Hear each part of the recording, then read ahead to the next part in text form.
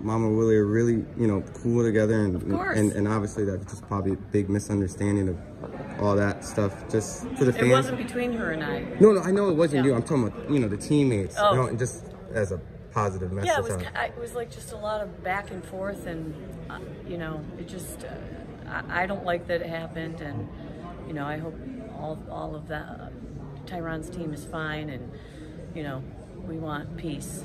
I'm sure you don't encourage that type of behavior, obviously. 100% on anyone's side ever in any fight. Between the talking is between the fighters, of course, and that's the end of this.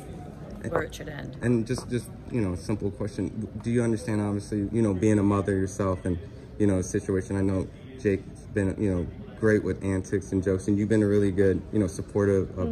You probably get a lot of people that try to, you know, troll you or try to on a regular basis. Yeah. Yes, they do. How do you react, and how do you? I don't react. There's no reason to react. It's just talk.